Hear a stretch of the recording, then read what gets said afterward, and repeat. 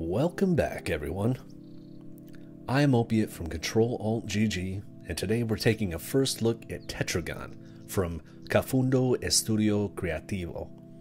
They're a Brazilian group that has worked on various projects from holographic interfaces to virtual and augmented reality. Tetragon began its life cycle as a mobile game.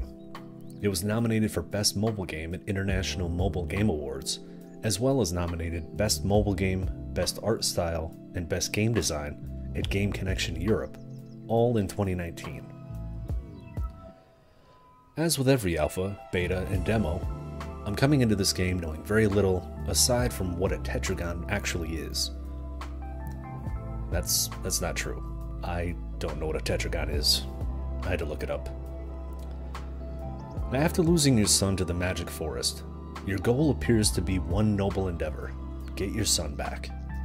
Not much is really revealed about the entity that took him, nor how he was taken, but a magic icon shows up and speaks and grumbles, pointing the way inward.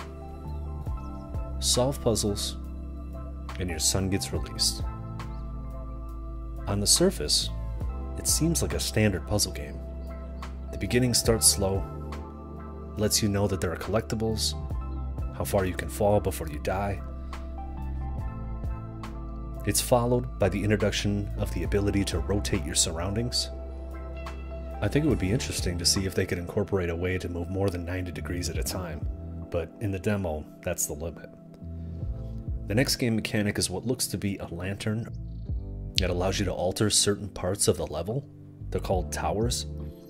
Now these towers have differing lengths, and they never really seem to reach as far as you need them to.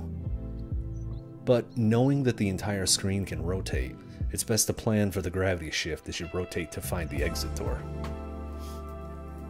In the demo, you find a ghost, or projection, of your son, and the entity that is helping you, he seems really frustrated that you aren't solving puzzles, but instead are worried, legitimately I might add, about your son. There's also a puzzle on top of a puzzle when the towers that are part of a key needed to open a very large door are introduced. The demo shows that there are a bunch of levels to be completed, but most of them are locked for the trial.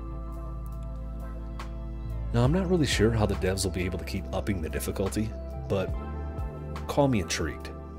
The art style combined with the gentle background music makes me want to spend some more time in this world, turning the screens, collecting the things, ultimately finding the man's son. I also wouldn't mind knowing a little bit more about the entity and what its plans are. Hopefully we'll find out when it releases sometime 2021.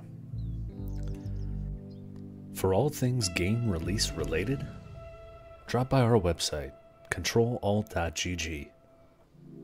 All the links for all the stuff are in the description, and as always, I'm Opiate. Thanks for stopping by.